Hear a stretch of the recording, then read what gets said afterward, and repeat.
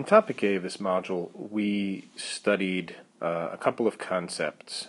The first thing we studied is that we can use the commutative property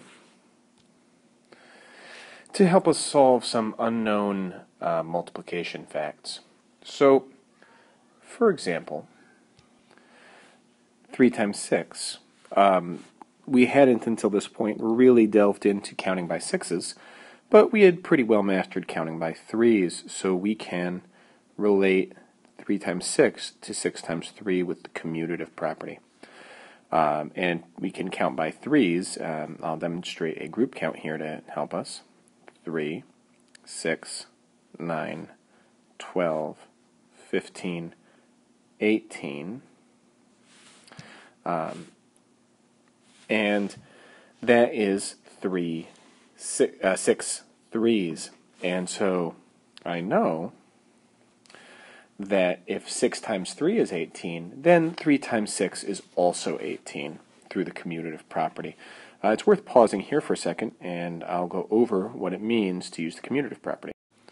You can now see that I have 3 groups of 6. There are 6 in each row. There are 3 such rows.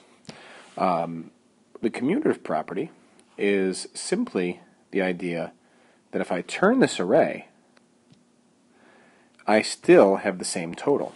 Now, instead of having 3 groups of 6, 3 times 6, I have 6 groups of 3. 1, 2, 3, 4, 5, 6. And in each group, or each row, there are 3. So, it's easy to see that if 3 times 6 is 18, that 6 times 3, oops, that didn't quite work, will be the same. Let me do that one more time.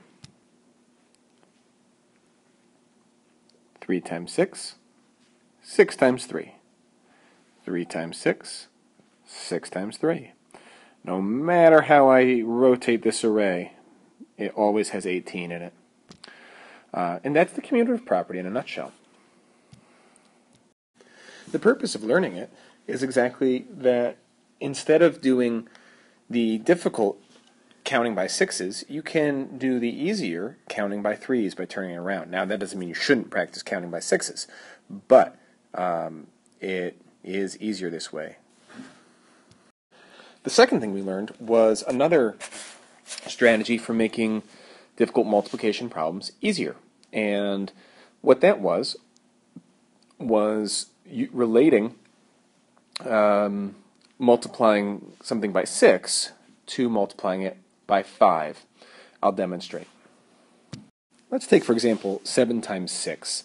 This is a particularly challenging multiplication problem, I think. The first thing I'm going to do is I am going to use the commutative property to change it to 6 times 7. And I'm going to relate it to a 5's fact that I know. And what I'm going to do is, instead of solving 6 times 7, I'm going to solve for 5 times 7, and then add another 7. To help me remember to do this first, I'm going to put 5 times 7 in parentheses. Now, 5 times 7 is 5 sevens, or 7 fives. And I'm going to count by 5s, not count by 7s, to make this easy. Count along with me. I'm going to count up 7 5s. 5, 10, 15, 20, 25, 30, 35. Now, that tells me that I have 35. Now, I can't forget about this. I'm going to take that other 7, and I'm going to add it right on, like that. So I have 35 plus 7. And I can count up to solve for 42. Now, why go through that work? Well, this is a strategy that you can use if you don't remember, or if counting by 6s and 7s is something that you find challenging, which it is challenging. So this is a good strategy to help you solve anything times 6, because you can use this with 8s, with 9s, smaller numbers, doesn't matter. You can always use this strategy. of multiplying that first factor by 5 and then adding another one. Let's take a quick look at why it works.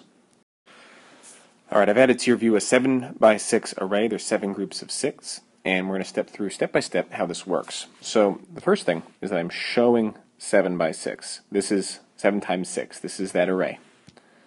The next thing I did is I used the commutative property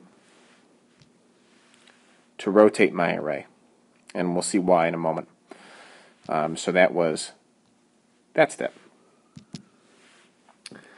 The next thing I did is I started breaking it up, and I broke it up into 5 times 7 and another 7. So what I did is I just shaved off the one row here, like that. I'm now showing this step. This is this part, and this is that part. That middle arrow makes that a little confusing. This is the top. This is that one. 5 times 7 and another 7. Now, what this lets me do is now count by 5s. Now, why? This is the tricky bit. What I can do is use the commutative property again. Watch this. I rotate it back. Now, all of this over here, I'm going to pretend it doesn't exist for a minute. I'm going to black it right out. We'll come back to it. Don't worry. But we're pretending it doesn't exist for just a second. And what I can do now is I count by 5s. 5, 10, 15, 20, 25, 30, 35. So when I rotate it back, I know, because I counted by 5s, that this part of the array is 35. I didn't have to count by 7s, which I find challenging. All I did was I counted by 5s after using commutative property, and I know that this little part is worth another 7. Now to find my sum, or my final product, I take the sum of those two parts. That means I add them together, and 35 plus 7 is 42. Hopefully that demonstration with the array makes that more clear. The last thing that we covered was introducing something, kind of a new idea here, where we've looked at lots of problems like this, and the question is, what is the unknown factor? That's what that's called, an unknown factor problem. So something times 3 equals 6, and most of you have gotten quite adept at seeing that that would be 2. 2 times 3 equals 6. Now what we introduced is that sometimes we can, if we want to, instead of writing a blank or a question mark, we can use a letter. I'm going to use the letter N. N times 3 equals 6. It could be any letter. It could be a picture of a banana. It doesn't matter. I'm just using it to stand in for my question mark, or my blank. N times 3 equals 6. And now what I'm going to do is the question is going to ask, what does N equal? What is N? It equals 2. Now, this is a little strange looking at first. Oops. There we go. And that's because we're just not used to thinking about it this way. It is exactly the same problem as this, where I then fill in the blank with the 2. Same problem. All we're doing is we are calling our blank N. It's really as simple as that. You can use it with more complex problems, ones with more than one step. Let's take this one for example. 5 plus 2 times 2 equals B. What does B equal? Well, we do parentheses first, and we'll cover that in a later video. So I see that that is 7, and it then becomes 7 times 2 equals B. So B equals 14, because that's 7 times 2, 2 sevens, 7 plus 7, 14. If this is confusing, you are normal. That is a normal thing to feel about seeing this for the first time. If you feel like you've got it, you must be working really hard in math, because this is a challenging topic. And if you feel like you haven't got it yet, don't worry.